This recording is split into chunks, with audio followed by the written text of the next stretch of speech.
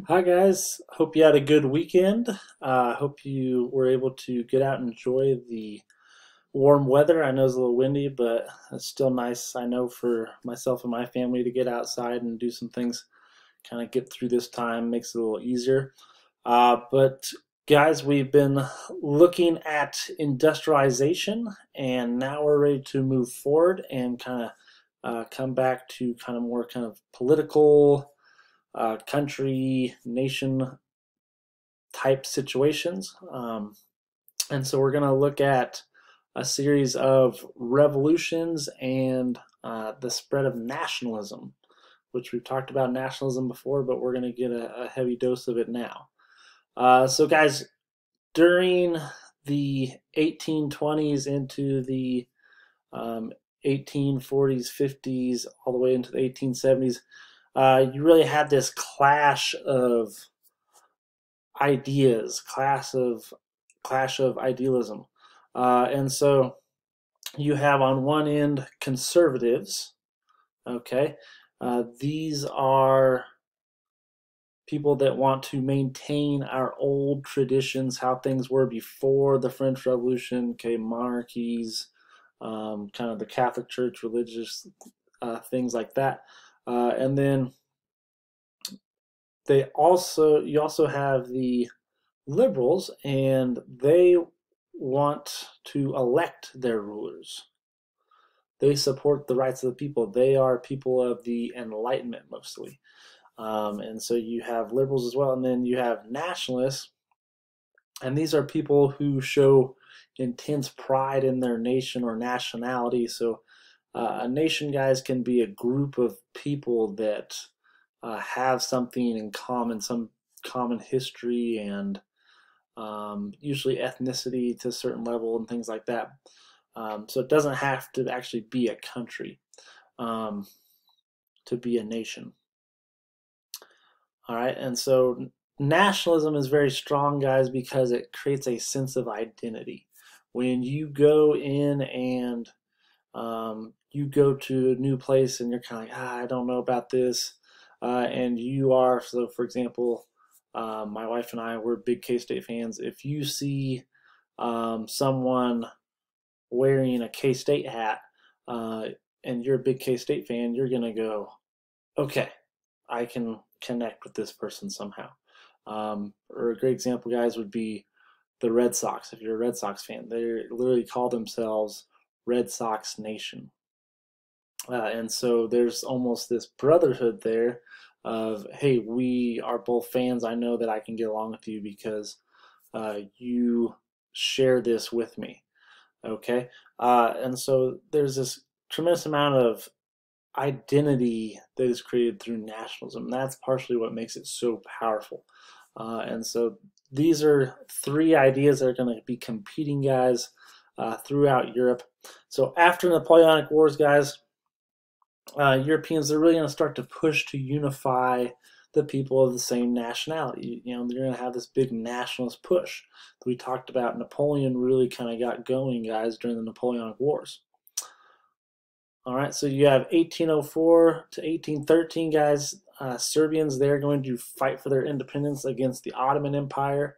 Um, so they said, hey, we are all Serbians. We want to have our own country together. They were defeated, guys, but it really united the Serbs. It really united the people, and they remembered that, and that was a big deal for them. 1821, you have a Greek revolt against the Ottomans. So remember, guys, the Ottoman Empire, it's this um, Muslim empire in mostly present day Turkey, but they also control a huge chunk of southeastern Europe as well. And so the Greeks revolt, they actually get support of Western nations, a lot of that kind of stemming from, um, the love of Greek culture, the ancient Greeks. And so they said, hey, we're going to throw in our support for the Greeks like they did not for the Serbians. And so they will be successful because they will have some help from the outside world, from Western Europe. And so they will become independent in 1830. So now they have their own country, these Greek people do. Revolution of 1830. So this is really going to be more about liberalism versus conservatism versus socialism, guys, rather than maybe nationalism in this case. So 1824, Charles X, he inherits the throne of France. He really tries to treat this as an absolute monarch of old, guys. So he suspends the legislator, he limits the right to vote, he's restricting the press. He's saying, hey, you can't print those stories, you can't print this story. And so liberals and radicals, they start rioting the streets. They're actually going to barricade the streets. So they're going to literally, people are going to throw furniture out of their windows and things like that. They're going to throw tiles, roof tiles off, and use those to throw it at soldiers. And so they fire on French troops, and they take control of Paris. They actually take control. And so the radicals, guys, as far as these liberals who took control, they want to establish a republic. But the bulk of the liberals who are part of the bourgeoisie, the middle class, they who are in the majority, they favor a constitutional monarchy. So we're getting rid of the old monarchy. We're going to put in place a constitutional monarchy again, like we had during the early stages of the revolution. So they call for Louis Philippe, Charles's cousin, to be king. And so Louis Philippe, he had supported the liberals, the upper middle class, and so obviously they supported him. And so they put him in place as a constitutional monarch, and he ruled, understanding, hey, the legislature is going to have a big say. You know, we're going to be letting people vote again. And so that was a big change in France. 1830, Poland. You have the Poles also revolted. So Poland at that time was part of Russia. Now they weren't successful. The Russian troops quickly crushed this revolt.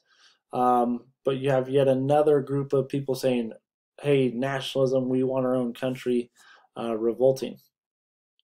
Okay, and then 1831, guys, you have the Belgians, who are encouraged by the French. They're going to fight and win their independence.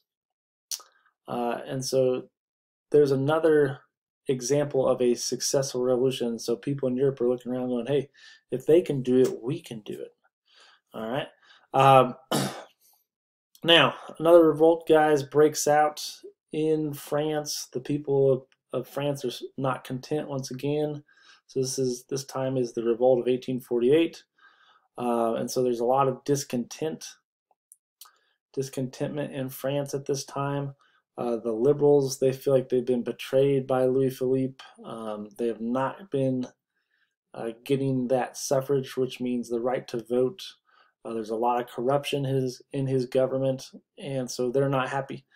The socialist faction, guys, of the liberals, they're saying, hey, one of the things that needs to happen is we need to end private ownership of property. Okay? And so remember, guys, socialism is this idea of the redistribution of wealth. Okay, we're gonna take this from this person and we're gonna give it to these people.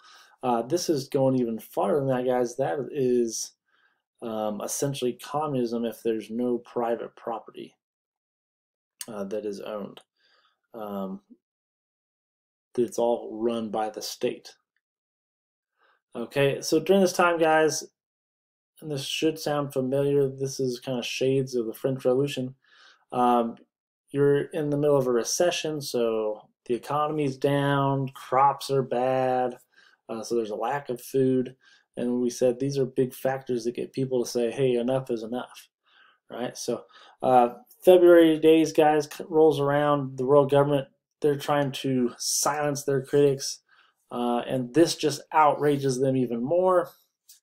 And so once again, the French people take the streets. Once again, they barricade the streets against the French troops. They call for Louis Philippe to abdicate the throne. Remember, guys, that means to step down from the throne and let someone else rule.